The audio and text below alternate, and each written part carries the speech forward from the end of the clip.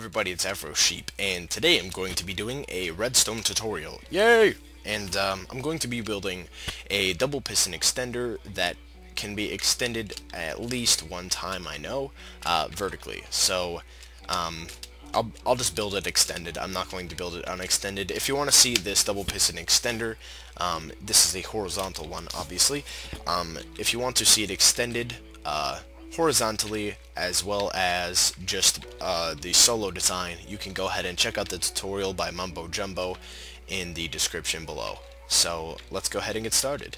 So you want to start off with a 3x5 platform and place your input block here, some redstone dust next to it, and since it's our input block, I'm going to put a button on it.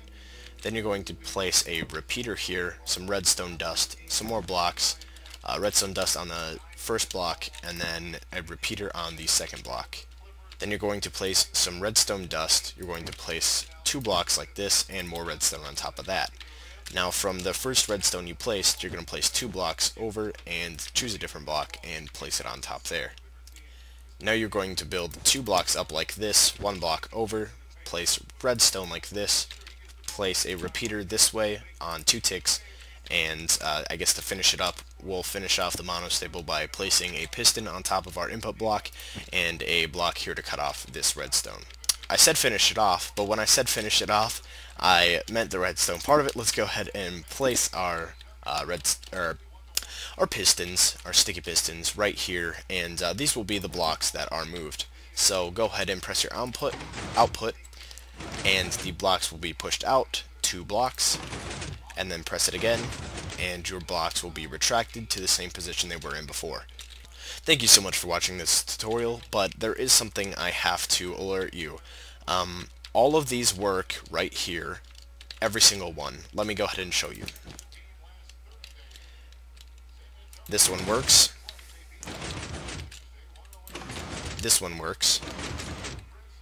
And this one works. But I cannot for the life of me tell you why this one does not work. It is built exactly the same way. I'll even remove the input.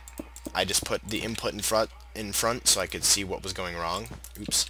But I will put the input right there, and as you see, it is built exactly the same.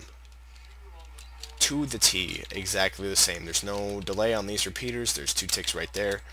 But this bottom piston here, for some reason, is not firing correctly. Let me go ahead and show you. It's not acting like it's a 1-tick pulse.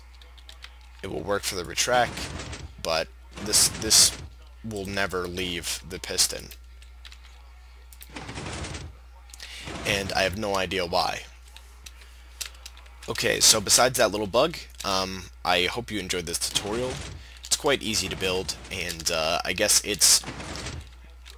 the redstone's pretty much nothing. It's really tiny, unless of course you're building this in a house that is built above ground. You're pretty much going to have to add an extra room just for this little contraption here. So I guess with all said, hopefully if you enjoyed the video, you will leave a like rating below and consider subscribing, and hopefully I will see you guys next time.